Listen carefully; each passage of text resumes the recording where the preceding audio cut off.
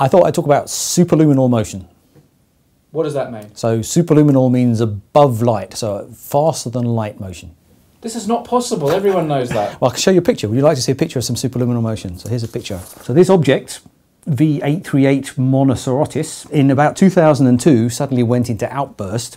And then there's a series of pictures from the Hubble Space Telescope. And as you can see, it's expanding. And that's just kind of, as ever, when you take a picture, you're kind of measuring the angular size of it. But because we know how far away this object is, you can translate that angular size into a real size and see how fast the object is actually increasing in size over time. And it works out it's expanding at about a light year per month. Now, given that the cosmic speed limit is the speed of light, which is a light year per year, kind of by definition, a light year per month is about 10 or 12 times the speed of light. What's actually happened? It's a very bizarre object. So this is a very uninspiring star, I have to say, or it used to be a very uninspiring star in that. So Monocerotis means it's in the constellation of Monoceros, which is the unicorn, which is not a constellation many people have heard of because it's not a particularly exciting constellation. And V838 means this was the 838 variable star found in this particular constellation. So again, it's not exactly top of anyone's list of anything until 2002 when all hell broke loose.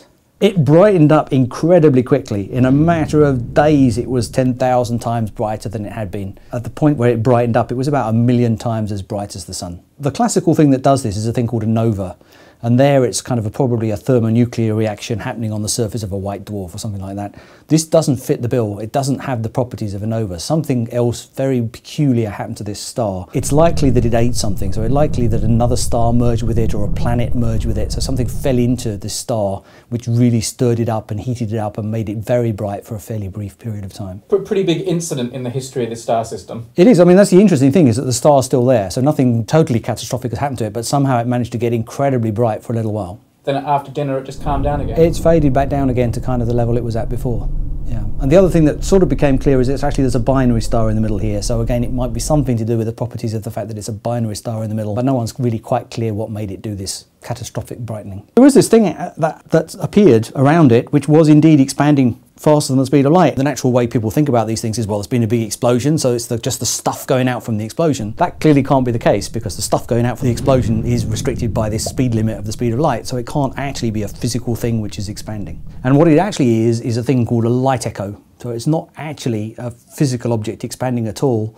It's just, in some sense, it's an optical illusion. Let me give you a kind of simple example of the same sort of thing, which I can do here in the room. Okay, so if I take a laser pointer, if I shine the laser at the wall and then just move my wrist backwards and forwards a little bit, the beam moves backwards and forwards on the wall.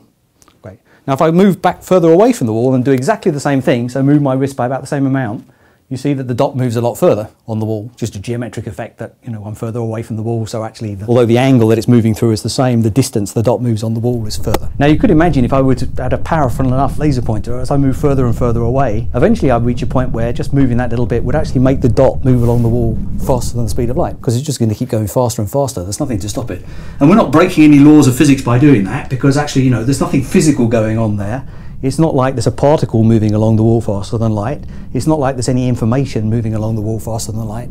But nonetheless, you can have something which, you know, where the appearance of the dot actually moves faster than light on the wall. It's possible to have things that appear to move, or actually do move faster than light, right? That dot really wouldn't be moving faster than light if we were far enough away. But again, you're not breaking any of the speed limits. And that's kind of what's going on in this object here. Let me draw you a picture. It's probably the easiest thing to do. Okay, so here's the story. So here's us over here with our telescope pointing up into the sky. And here's the thing which suddenly went extremely bright. So the distant object that suddenly brightened enormously due to whatever this peculiar phenomenon is. The extra bit we have to add to this picture is that before it went incredibly bright, probably in some previous explosion of some kind, it threw out a shell of material which is now just hanging around in a kind of a sphere. So this is a shell which is, you know, light years away. So it must have been something that happened a long time ago, nothing at all to do with this present explosion. It might even have been left over from the formation of the star in the first place, but it's just some shell of material hanging out there. The thing suddenly brightened up in 2002 and it basically lit up that sphere. It's like a lampshade lit up around it. But we didn't see the lampshade all lit up at the same time. We saw it, the first bit that was lit up was the bit that had the shortest path to us, then another bit a bit further out, and so kind of a ring of material in this debris field, and then a third, and so on. So over time you'll see this expanding ring of material. Of course, the material itself isn't expanding at all, it's just this sphere of material sitting there, but it's because it's being lit up in this sequential way, you'll see it expand, this expanding ring of material that's getting lit up. And that's really all that you're seeing here.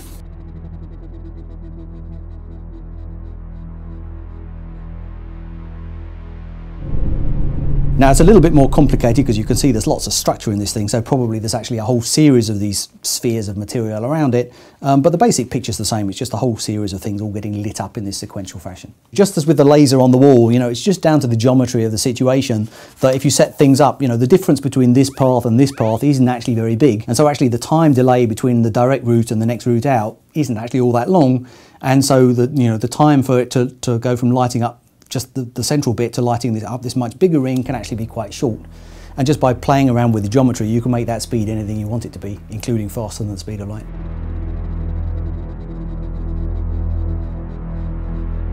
If you were here on Earth pointing a really powerful laser pointer at the moon, you could presumably create this effect on the surface of the moon where the laser pointer is moving across the surface of the moon faster than light. Yeah. Does that mean if I was standing on the moon, this point of light on the surface would come towards me and then pass me at faster than the speed of light? It would.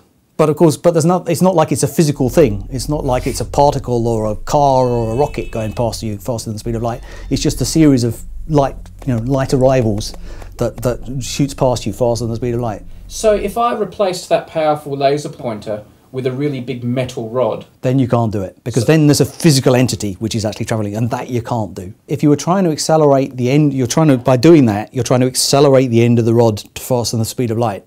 And the laws of special relativity say, actually, in order to do that, you'd need an infinite force to do it. So you wouldn't need just a strong wrist, you'd need an infinitely strong wrist in order to do it. So where it falls down is the mass becomes so great you just can't move the mass. It really is, yeah. I mean, it just is so, the inertia of the thing becomes so great that actually the laws of physics guarantee you can't do it with a physical thing the way you can with a beam of light. Does this optical illusion, this deception, cause problems for astronomers? It seems like something that could catch you guys out from time to time. You've got to be careful, right? In that if you were to, you might try and do a naive calculation of trying to figure out how far away this object was if you didn't have any other constraints as to how far it was, by saying, well, I know that this thing can't be expanding faster than the speed of light. I can see how fast it's expanding on the sky. That then tells me how far away the object can be. So indeed, you could get completely confused by making the wrong assumption that you're actually seeing a physical thing expanding and using that to infer something about the properties of the object you're looking at. Do light echoes occur anywhere else other than in gas shells surrounding stars or binary stars? I think they're the main place you see them. So we've seen them, so for supernova 1987A, for example, they're seeing light echoes still from the explosion from supernova 1987A. But you really need something which produces a pulse in order to get a kind of an identifiable echo from different directions. And the main things that produce those kind of pulses are exploding stars in one form or another. So that leads nicely to the issue of second generation moon trees. I'm sure you can figure out what they are. These are the sons and daughters of original moon trees, of first generation moon trees. Just take the seeds, plant them somewhere else. Okay, we don't know exactly where the trees were planted. It was somewhere here at the Space and Rocket Center. So in order to figure out what the whole ground was like,